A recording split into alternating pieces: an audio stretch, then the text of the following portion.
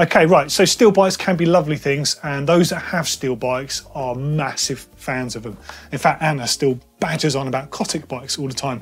Now, I do like Kotick, I've ridden them in the past, and they make lovely hardtails and full suspension bikes, so they've got a good choice there. Ragley, UK-based team, hardtails pretty much. In fact, I've got a titanium one rather than a steel one, a very nice bike. Planet X, they make incredible value bikes, they're worth looking at.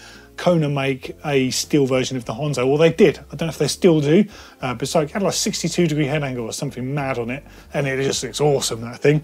And Marin make a similar version called the El Roy, I'm going to say, and I'm pretty sure it's named after their favourite burrito store or something equally Marin sounding. That's really cool. Stanton Bikes and Pace. So there's some great manufacturers out there.